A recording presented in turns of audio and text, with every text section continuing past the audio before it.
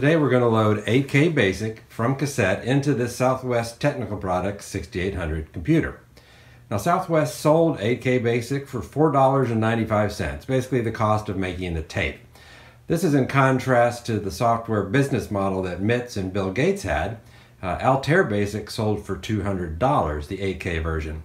Now granted, you could get about a 50% discount if you bought some hardware as well, but that $200 price tag amounts to about $900 in today's world, today's dollar. So you can see that there was a pretty significant chunk of money that they were hoping to get for the software. Southwest's opinion was there was no way to stop hobbyists and people from sharing software and copying it, so there's really no point in trying to make that a business model. But anyway, in the next video, we will actually do some comparisons between Southwest Basic and Altair's Basic to see the pros and cons of paying for it or getting one that maybe wasn't as good but cost a lot less. All right, before we go and actually load Basic, let's take a look inside this computer and see what the typical hardware configuration would have been in the day to be running something like 8K Basic. If you look here in the very front, we have our CPU card. This is again a 6800 CPU card. And behind that, we've got 4 of Southwest Technical Products 4K memory boards. So this is a total of 16K of RAM.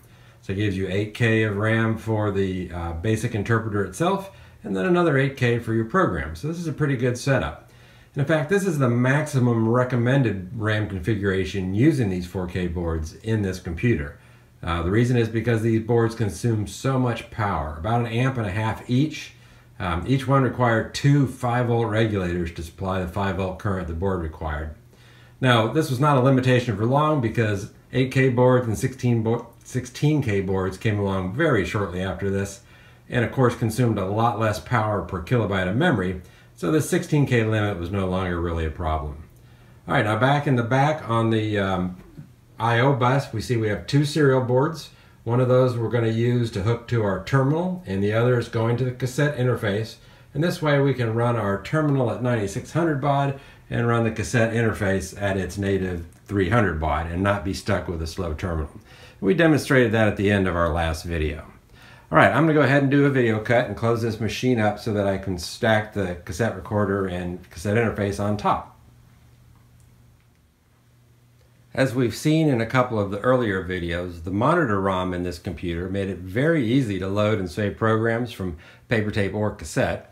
And 8K Basic is just another program, so loading it is the exact same procedure. Now it does take a while because it's large, but nothing special has to be done because it's basic. All right, I'm going to move in a little bit closer here so we can watch the terminal and these lights over here on the cassette interface. All right, I'm going to enable receive data, so this allows data from the cassette to come in, and I'm going to press play on the cassette and then type the load command, and that's all we got to do. Pretty soon we'll see data here. There it is. At that point, now we know Basic is actually loading, and we can go off and get a cup of coffee and come back in a little while.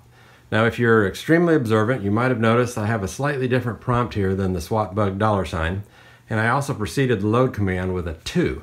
You've seen before you can just type L, it comes through the console, or you could type OL, which came through the optional port, which is port 0. What I've done is made a slightly modified version of SWAT bug that allows me to specify any of the 8 ports for the load and punch commands. And so here you can see we're coming in through port 2, which is where I have my serial port.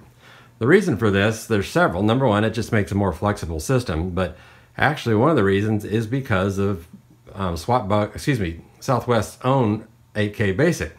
It can save to any of the 8 ports, and it can load from any of the 8 ports, but certain hardware is supported in those 8 ports. The only ports that support the serial boards that Southwest sells are ports 2 and 3 when you're in 8K Basic. So that means I need to load from port 2 or 3 as well, which was not supported natively in the SWAT bug. So I modified it, and this is what made computing so fun in the days. This is the kind of thing you would have done to tweak your system, and it would have made you proud to have it up and running that way. All right, we're going to come back in a little bit when this is close to loading and check in. Meanwhile, we'll do a video cut and wait on that. All right, this should be nearing completion. We'll be looking for our prompt to come back here, and then this light will shut off here shortly. This whole process took about, or will have taken about 14 minutes. which is painfully slow to be truthful. And if you did this on paper tape, it would take over 40 minutes to do it. Now for 8K of, oh, there we go, we're done. See, our light is off and we're back to our prompt. Let me go ahead and stop the tape. All right, painfully slow process because this is all in Motorola S record format. There's about a 3-to-1 overhead versus straight binary. So that 8K of programmer loading actually took 24K of data coming in at 300 baud. So that's why this took so long. Now, once they came out with 4K basic, they let people endure it.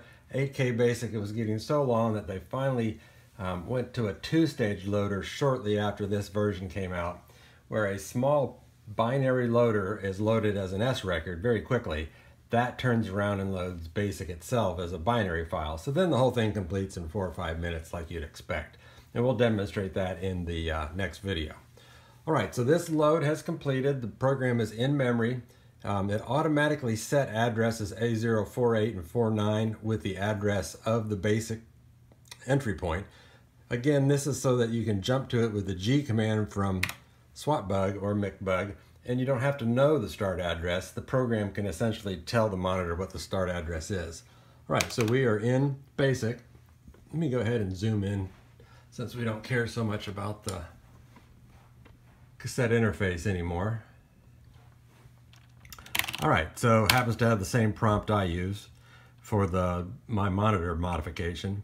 So we can print 2 plus 2, says it's 4. We put in a simple program. And let's see.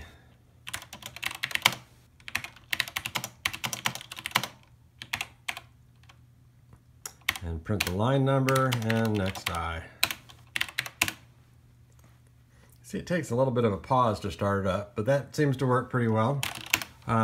Interestingly, if I could type, the delete character in this is Control O. So if I wanted to put in a new statement, let's say A equals 34.56, and I meant 34.57, you would type Control O, which is the backspace. It shows an underscore, and then you could type in the 7. Except that lock this keyboard.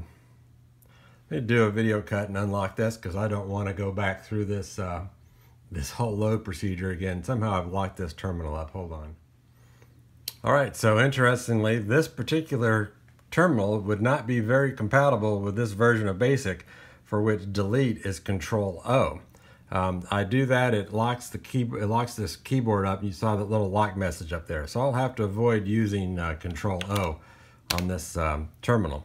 Now, interestingly, Southwest chose Control O. Other vendors, for example, Altair, they used Shift O, and that carried over into the SOL20 as well. You may wonder why that was used as backspace.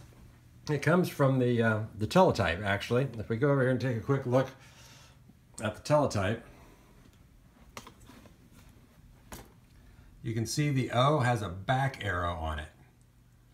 So they chose to use the O as a Control O or as a Shift O to send essentially what you might think as an operator to be a back arrow. Shift O on the teletype sends the underscore character as we would know it on a modern terminal, and then Control O is a Control O, but this particular terminal does not like that, so we'll have to remember that in the future. Okay, so you've written this program, and now you would like to save it. Let me run it, make sure it's still the right thing. Okay, to save the program, you type save, and then you can give it a port number. And again, we're on port 2 because this BASIC only supports serial ports on ports 2 and 3. All right, so to record, let me turn on record data. I'll press record on the tape. I'm gonna let it record just a little bit of header, and you press return. Pretty soon we'll see the data light on over here. Well, there it is. All right, and that's complete, so I can now stop it.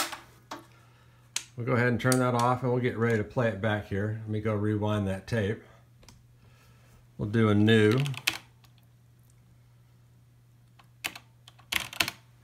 Okay, we're empty. I'm going to rewind the tape.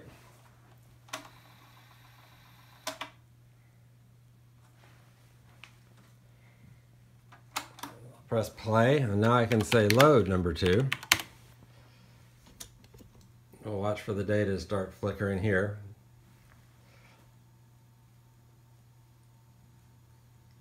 Hopefully I rewound to the right spot. All right, there it looks like we got the data. Kind of went too far, it looks like. All right, and that's complete. We're back. And you can see our program was back in memory. All right, so there we go. We got the process of loading 8K Basic. And we typed in a simple program, saved it, and then reloaded it from cassette. We did it all through port 2, and that is supported by 8K Basic. But as you saw, in order to really utilize that with a standard serial board that they offered, I actually had to patch the SWTPC EEPROM or the SWTPC ROM, make my own EEPROM to make that happen. So again, the early days, nothing was smooth, but that's kind of, again, what made this all fun. Now in the next video, I'm going to take a more detailed look at this Basic versus Altair Basic. I'm going to have an 8800 and this computer side by side, and we'll see what kind of differences there were between the $200 or $900 Basic and this free one, and see what the pros and cons of each were.